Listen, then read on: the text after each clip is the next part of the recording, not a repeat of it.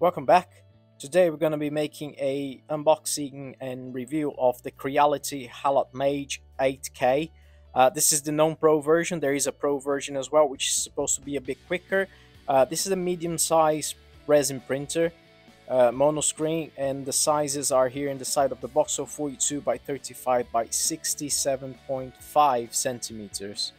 Of course, this is the external dimensions of the machine itself. The build volume is rated at 128 by 228 by 230 millimeters. This is a 10.3 inches screen with a 30 micron-ish resolution on the screen, 8K. And to open the box, it's very nice system here. So you just need to pop this out. There's a kind of protection label for it, for the shipping. You pull this tab out on both sides, and then all you need to do is to lift the box. So the printer should be standing underneath in foam and protecting everything. So very handy, very nice shipping packaging. Once you remove the external packaging, this is what come out with, and the first thing I've noticed is that the feet are not adjustable, so this could be a bit inconvenient sometimes. If you open the lid, which is integrated to the printer, very nice design as well. I think that is one in this category with this one. You have an additional FEP sheet. Thanks for that, CREALITY. It does feel quite nice to move.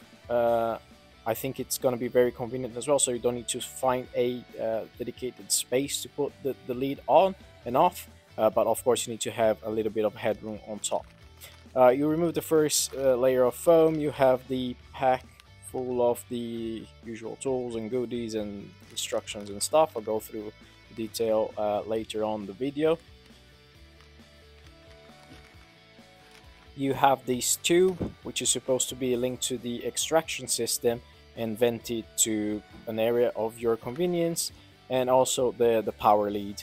It's quite nice to see that there is no separation on the power supply. It's integrated in the printer, so all you need to do is to plug that in the back.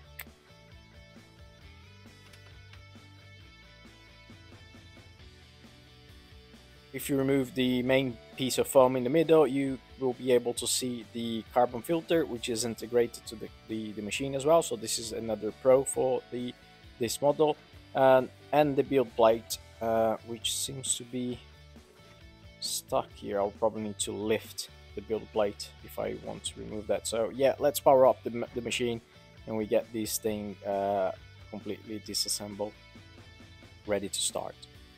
Powering up is very simple. Just plug the cord that came with the machine and turn the bottom and the back of the machine, and you soon realize the fans kick in straight away. The screen powers up, and there's this constant humming noise of the fans, which I don't think you can turn it off. So going through the menu, this is my first time. Go manual, and yeah, that should be the way of lifting the build plate, and it's working.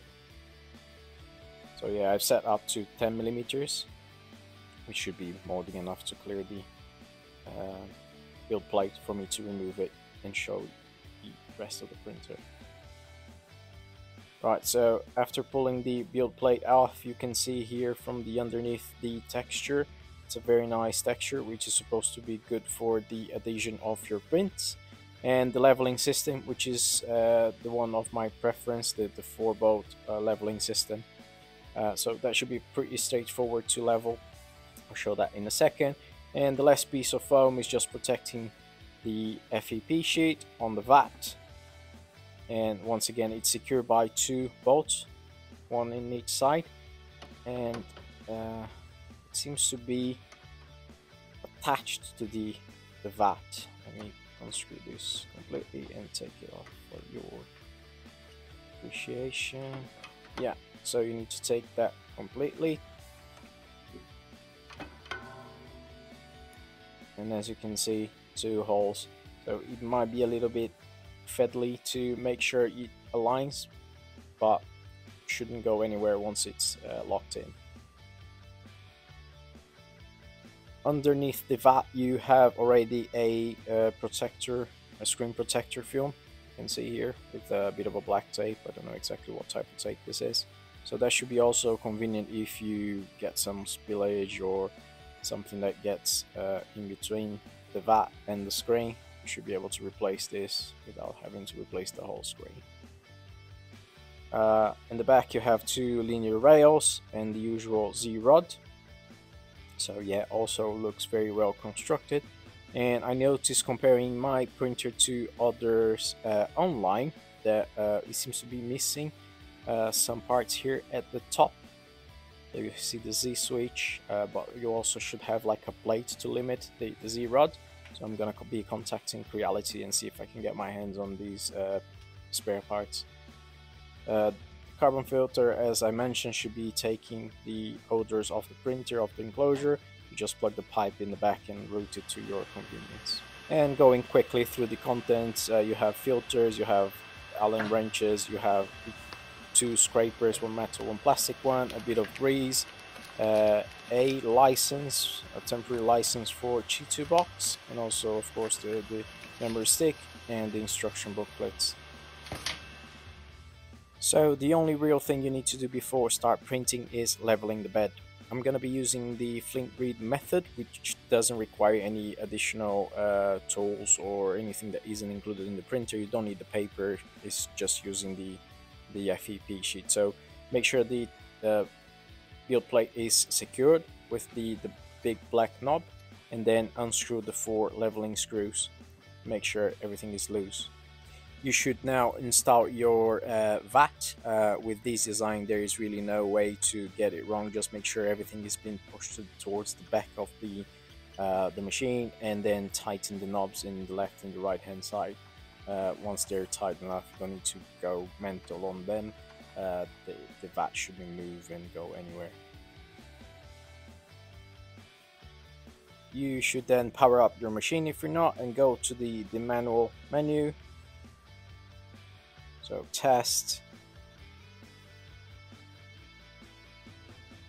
manual, home button, and this whole process now takes about 2 minutes to go through, all the way up to the switch, the end switch, the Z axis, and all the way back down. I think this is a little bit of inconvenient design, because every time you need to start, it needs to go all the way up and down, but at the same time it kind of helps you making sure your printer is moving freely all the way up before you really start printing it and wasting resin and stuff like that. So as I mentioned, my printer seems to be missing a plate at the end of the travel there, exactly where you're seeing the knob right now. So I'm going to be contacting CREALITY to see if I can get spare parts. So yeah, once it goes up, I think it just learns the end stop and then travels all the way down to where the 0 position should be. So the whole process takes about 2 minutes. I sped that up a little bit for the video, but yeah, as you can also notice, the printer isn't like the quietest in the range, but I think it's not too bad. If you're printing it in a closure or a box, it shouldn't be a problem. So once the printer reaches 0 position, it will then beep, and then you make sure the plate is being pushed towards the FEP, and then you tighten up the bolts. As I said, this flint reed method doesn't require the additional paper. It basically uses the FEP as the paper, so that's quite convenient if you don't have the right dimensions or the right thickness, or you lost, or for some reason you don't have anything else than the printer with you. The bit of a risk on this method is that if you have any debris or any failed prints on the FEP, or any kind of big particles of dust or whatever, you might be wearing out your FEP. There's also one thing that I like to test on my new prints, which is the screen. So I go to the exposure test and hit next. It doesn't need to be like 20-15 seconds, just a quick one to sanity check. So no dead pixels, the screen looks to be fine, which is always a good sign. Right, so we hit back. Let's go through the menu. You have here as well air filter, automatic or manual. I'll leave it to automatic. You have stop, which theoretically stops everything, and clean. So this is meant to be using a full exposure in the full screen. I'll use that at the end of the print. I'll show you how it works, but you can also use that as your screen test. So what it does, I'll put here for 10 seconds just to show you. What it does, it pretty much lights up the full screen, so you should be able to spot any dead pixels or anything like that. So once again, my screen seems to be flawless, so yeah, good for Creality. And finally, let's get to printing. So once again, you power up the machine in the back. You have the USB slot in the front, as you can see here. I've already sliced a piece that I'm working on. In the main menu, you just hit print here in the right hand side, and you should have your files. So the format for this printer is a bit weird, CXDL. I think PV4 is the version. And as you can see, there are also a few other files in the printer, which you just need to ignore. I'm going to be using this nylon resin from Sunglu. I'll leave the link in the description. I'm using nylon because I'm working on a little project that I'll be sharing with you later. But yeah, that's my first time printing this resin, and yeah, so I thought it would be a nice review to see if the printer would be capable of handling it. So just pour the resin as you usually do. I like to pour that on top of the build plate just to make sure everything is smooth and I don't have any clumps or anything like that. Resin is quite liquid, as you can see here. It's not very thick. I've warmed up a little bit because it's a little bit in the UK, but nevertheless it seems to be a very nice and thin resin to pour. And once you're happy with the amount of resin you have, you just need to hit the print. You should be able to see a review and press play. And off it goes. It's probably gonna do the whole homing process now, going all the way up to the Z switch and coming back to start the print. So I'm gonna leave it sit there for a couple of minutes and come back once it starts to check on it. So after a couple of minutes, it will start from the first layer. As you can see here, a little preview of the first layer, which is going to be your burning layers or your longer exposure layers. Yeah, just make sure your printer is doing what it should be doing, lifting, retracting, and all you need to do now is wait for the print to finish. It's giving me about 12 hours, 16 hours now. So I'm gonna check the slicer settings. It is a little bit cold here in UK today, so I'm gonna leave my portable heater there in the back on the left hand side. You can see there that little device. It's a cheap one. I'll leave a link to the video here. You can see it's blowing a little bit of hot air here through the vent, so hopefully it will help with the printing process. It is the next morning, and as you can see, the printer is still going on. I think it's taking a bit longer than what I was expecting.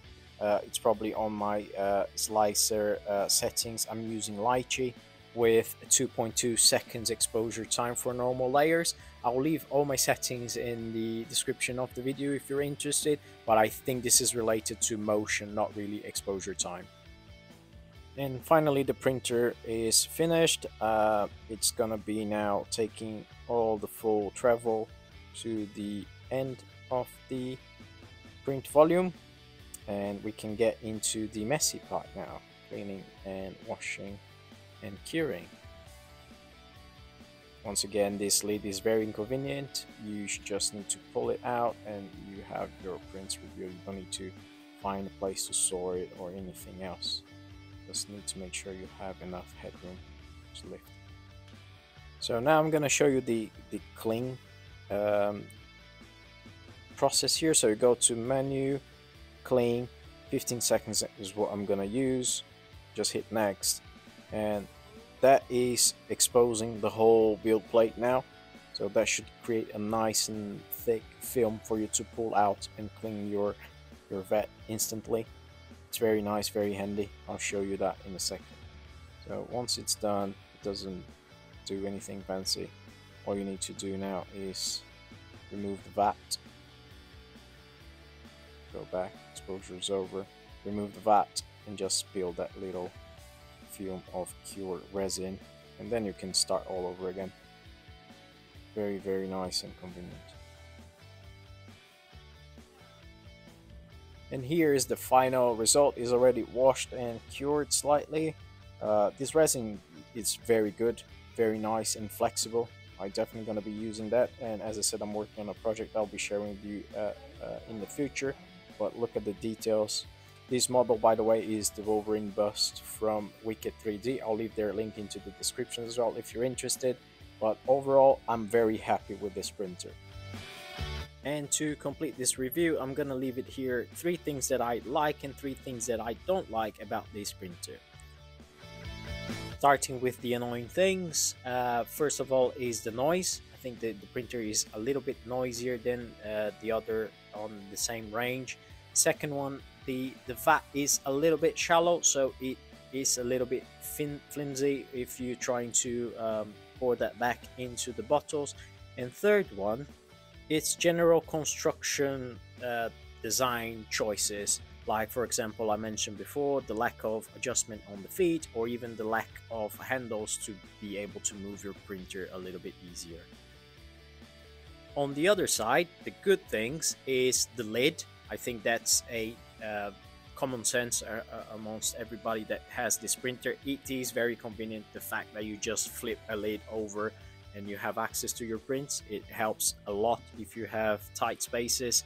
The second thing that I like the most is probably the reason why I bought this printer, which is the bang for the buck. For the resolution and the print volume that you have, I think there is no other printer currently in the market that is cheaper than that. So for me, that was the key factor for buying this one. And last but not least is the simplicity to get high quality prints straight out of the box. So you've seen by my video, I only took a couple of steps leveling and pouring resin in, basically, to get the prints that you've seen. So if you are beginning and you're starting with resin, I would definitely recommend this one. It's pretty straightforward, you don't have a lot of faff, and that is sometimes a very good quality. You don't need to worry about too much. Thank you for watching, and see you next time.